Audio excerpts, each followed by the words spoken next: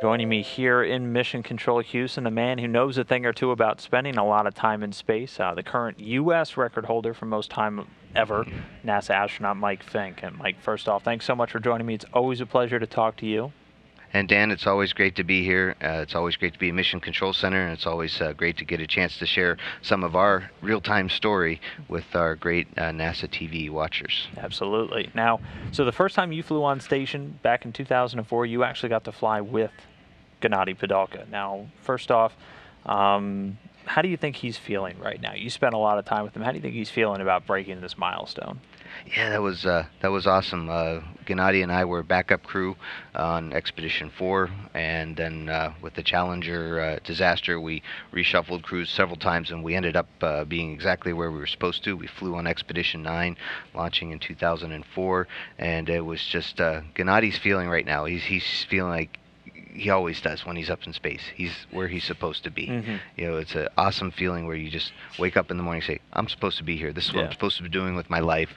And I know Gennady's really happy. But I do remember we're on the rocket. We just got into space, and myself and Andre Kalpers, we flew together on this mission up here, and then Gennady and I had stayed on Expedition 9. And Gennady, Andre and I were like, hey, we're in space. We're so happy. I mean, it's a visceral joy. I mean, and Gennady's there. Oh man, I'm doing this again, because this is his second. This is his second mission, and I feel when I launched on my second mission in the Soyuz, once we got into space, I knew exactly how he felt. It's like, oh, now I know what Gennady felt. Oh man, we're doing this again. But Gennady is up there. He spent a lot of time. He's where he's supposed to be. He's an awesome space station commander. Now, Padalka, not only a veteran on the International Space Station, he actually flew on Mir too.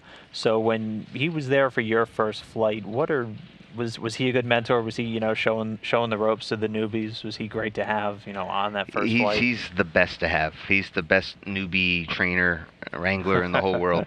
He had a lot of experience on Space Station Mir, which was different than Space Station. So we both learned station together, but the whole business of living in space, how to eat, how to shave, how to do all these things, he showed me. And then I tried to show it on to my next cruise. But the best, if you're a new guy or gal going to go fly in space, the guy you want to fly with is Gennady Padalka. He's the greatest Obi-Wan ever. So you went on to command Expedition 18. Did you take any of those lessons with you? Absolutely. I watched how Gennady shared the new flight with us, me and Kalpers, when we flew on the Soyuz, how we adapted to flying in space, and how to be efficient during a mission. So when when we got aboard for Expedition 18, I tried to do what would Gennady do in this case, and have a little bracelet. What would Gennady do? WWGD, something like that. I should have, but all in Cyrillic, of course, right? Yeah. So, but no, Gennady had a lot of patience, and anytime I would mess up, he'd just say, "Hey, just don't do that again," or something like that, and it was great. We shared a lot of experience spacewalking in Russian spacesuits. So on Expedition 18, when we went out, I went out with Yuri Lanchikov, who was his first spacewalk. And so I kind of tried to take the same role, very respectfully, because Yuri was the lead spacewalker, but I kind of showed him a few of the tricks that Gennady showed me. So that's the nice thing, is that Gennady's legacy is spread out throughout the Cosmonaut Corps and the Astronaut Corps. And we actually have a really cool moment. So you guys were back-to-back space station commanders. You commanded 18, and then he came on and commanded 19. What was that like for you? Oh man, that was like one of the deepest, coolest moments of my space life. Yeah. Because it meant a lot to me. I mean, I was hoping that Gennady was proud of me.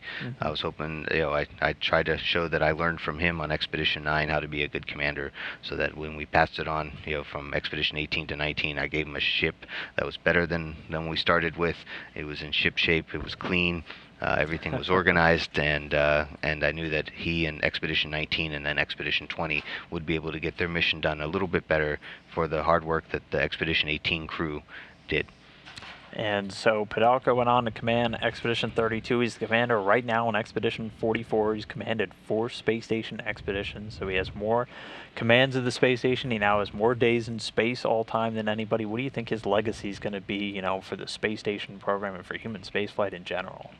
That's a great question. I think on so many different levels. So on one level, on the personal level, Gennady has shown us that you can be a a commander that brings out the best in people.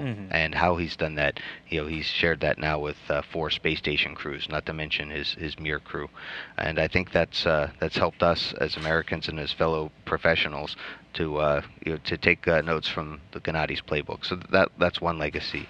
Gennady's also very good about understanding the importance of the international part of the International Space Station.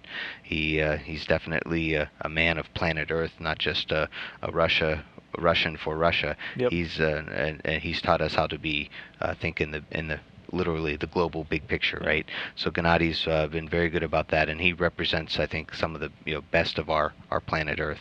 And then finally, I mean, just being up there that long, his medical data, the things that we're learning from him are going to help us, on our journey to Mars, right? As NASA, as we as internationals partnerships go to Mars, Gennady's data will help us understand the effects of space flight for 800 and something days.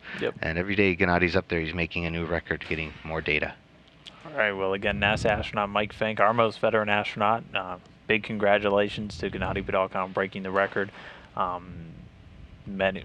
assume this might be his last flight. You never know with him. We'll see. But yeah, big congratulations. And Mike, thank you so much for joining me today. I really appreciate it. Dan, thanks for having me on. And y'all are watching NASA TV.